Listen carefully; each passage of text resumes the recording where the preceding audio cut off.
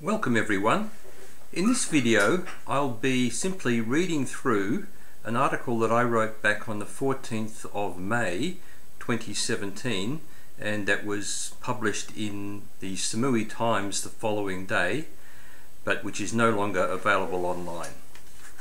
And the heading or the headline for the article was 3 months after Russian girl vanished from Death Island, Koh Tao, there are many more questions than answers. And it's written by Ian Yarwood, Australian lawyer, yours truly.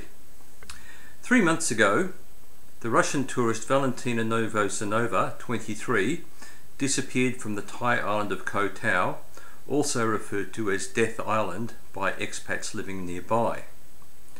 The story was reported in the Samui Times on Friday the 3rd of March 2017 and picked up by the Sun newspaper in the UK on the 6th of March 2017. The news then quickly spread around the globe.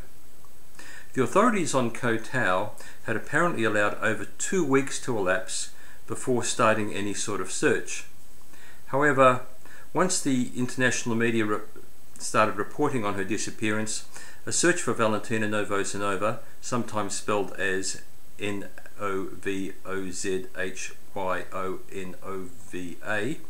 suddenly became urgent. I'm yet to see any explanation from the Thai police as to why they waited over 2 weeks before conducting any sort of a search. Frankly, I don't believe there is any good explanation. Over the few weeks following the alarm being raised by the media, the Thai authorities presented the world with some theatre. The Thai police asserted that Valentina had mental health issues. They claimed that Valentina had only ever been diving in swimming pools, but that now she intended to engage in free diving in the waters around Koh Tao. The police claimed that Valentina had a dive buddy who had since gone to the Philippines. They released pictures of officers liaising with tourists on the beach. They asked foreign divers to assist in underwater searches.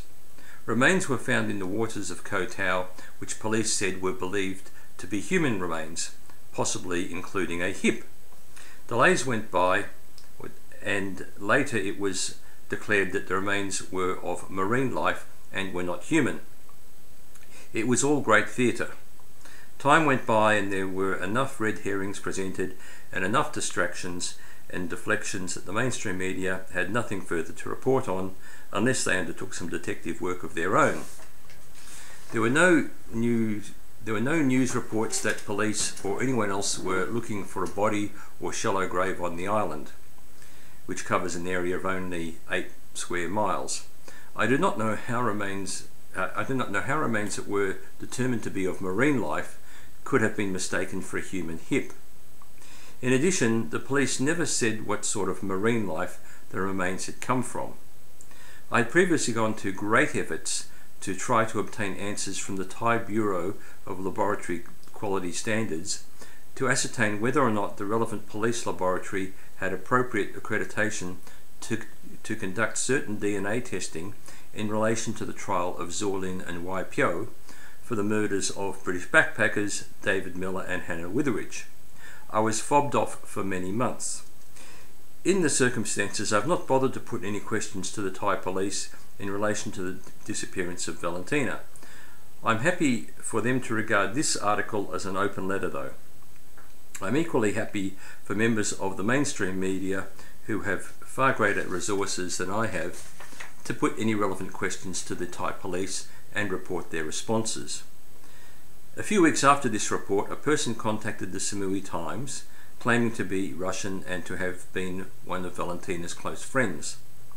He said he wished to shed some light on Valentina's disappearance and correct some of the statements attributed to the Thai police. In particular, he said that 1. Statements about Valentina's mental health issues were exaggerated and she was not suicidal, despite implied suggestions that she was perhaps suicidal. 2. Valentina had experienced freediving in the Black Sea to depths of about 20 meters, contrary to statements from the Thai police. And 3.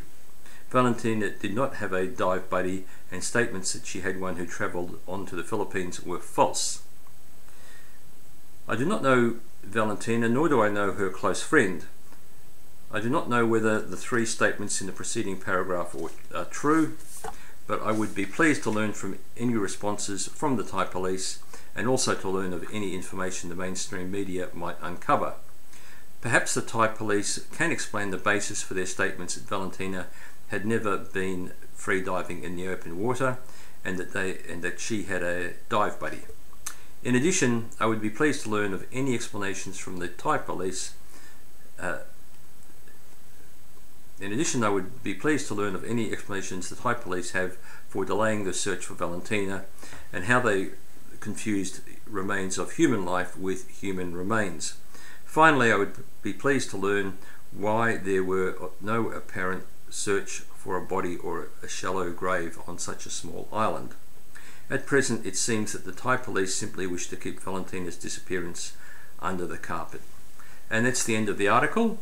If you found that useful, please give it a thumbs up and make any comments below, and perhaps share it on social media. And there will be further articles like that I will be reading through on this channel, so please keep a lookout for those. Thank you very much, and keep safe.